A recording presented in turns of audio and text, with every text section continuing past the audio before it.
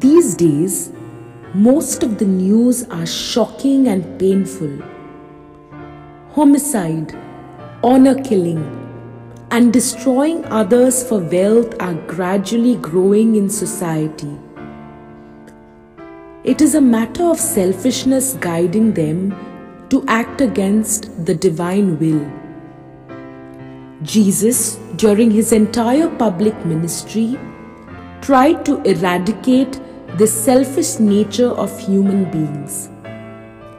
His life itself testifies that he lived not for himself, but for the other. Today's gospel throws light on these issues. Prior to his passion, Jesus tells his disciples, "He will guide you." After 3 years of experience and conversation with people, Jesus recognized the need of guidance.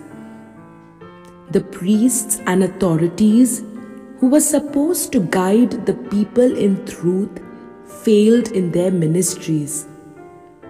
They were greedy for money and power. Their prayers and fasting only focused on their self-glory. This may be one of the reasons why Jesus says, "You should seek the guidance of the Holy Spirit in your life." The one whom the Holy Spirit guides will not fail in truth.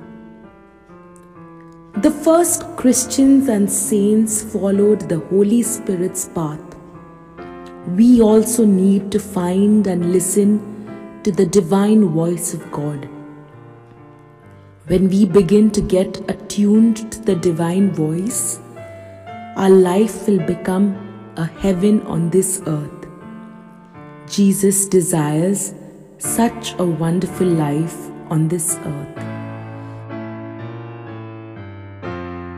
Lord, help us be guided by you so that each step we take will bring joy to us and to others around us.